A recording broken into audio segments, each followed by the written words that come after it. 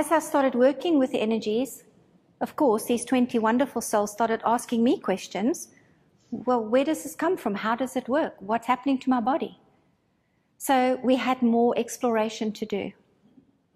First of all, that tunnel of light that swishes and wishes like this, what is it? What is it? And where does it come from? And how do the spheres come through it?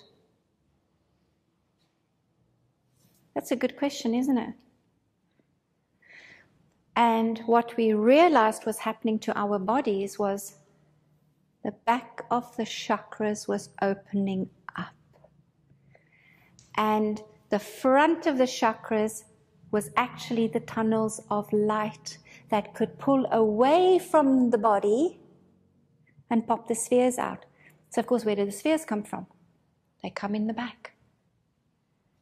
They come in the back.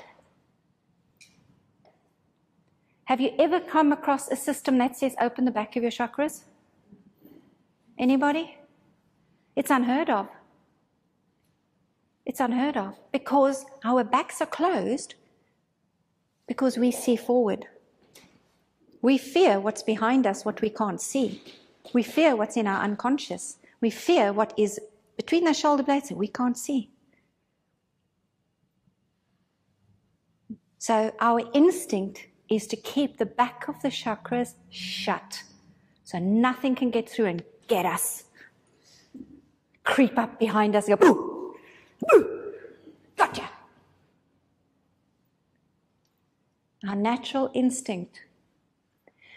So that beggars belief for healers who opens the heart chakra, works at balancing the chakras in the front and does the healing. And what happens to most healers, nurses, care workers? They burn out. Why? Because it comes from them. Their bodies can only get battered for so many years, channeling the energy, pushing the energy, doing the healing, doing the caring, doing the giving. They just get tired. So what if your back opened up? How cool is that? Your back opens up and the healing comes through you. Not from you. Through you. What would then happen to you as a healer? You wouldn't get tired. Because your body is just transmitting, receiving and transmitting. And while it's in you, it energizes you. So what we've noticed is people who practice silver spheres, they're very energized. They don't get tired. They're sharp. Their bodies are really functioning well. So, can I show you what your chakras look like at the back? I need a guinea pig. Somebody who's not had the chakras opened. If you've done silver spheres, I can't. Victoria, can you stand here for me, darling, please? Okay. So I'm first going to have a look, like we do normally, look at the front of the chakras. I use dowsing rods. They have a sleeve, so the rods have freedom to move where they want to go.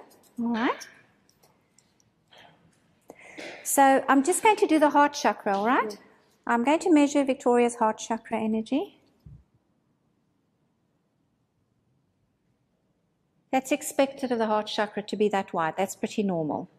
Could you turn around and let me measure the back of your heart chakra, please? Thank you. Turn around. Shut down. Tight. That's what all your back chakras are like. Shut down, tight. Can you pick a spray bottle for me, please? Just anyone. Anyone. Okay. I'm going to just use the sample bottle. The same colour. No, that's fine. The sample one's in front. Hold your hands out for me, please. Rub it and breathe it in. Okay, I just need to do that. Turn around. I need to do that. So we're just opening the back of the heart.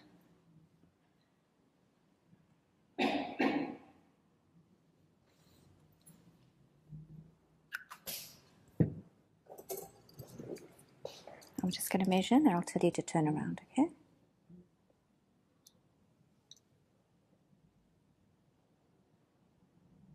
You turn around.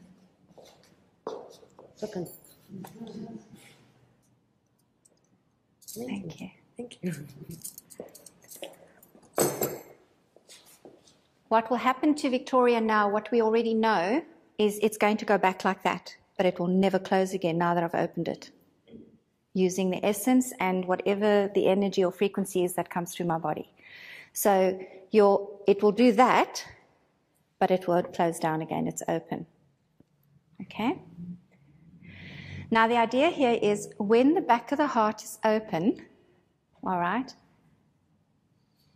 you will be able to have a sphere come through your body, through your heart, and that will be able to go and do some self-healing on yourself, any animals, or any family members you have around you. All of this was revealed in stages, and those first 20 people were absolutely amazing, because as they started giving feedback, we were able to start figuring out the sequence of events, what happened to their bodies, and what was beginning to happen to their consciousness, because it affects the consciousness. It affects your mind. It affects your feeling body. And it affects your health, profoundly affects your health. Where it's come from is also from your future selves. Space and time. You created them. That's why that lady at the back, Sharon, was saying she felt she had to be here. Your spheres are calling you. You created a set of tools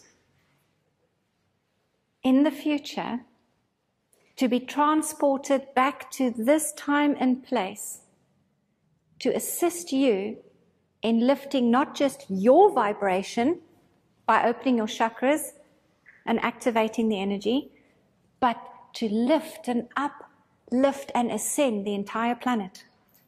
Did you know you could do that? So these spheres that your future self has put in a time capsule is waiting for you. Is waiting for you. You created them.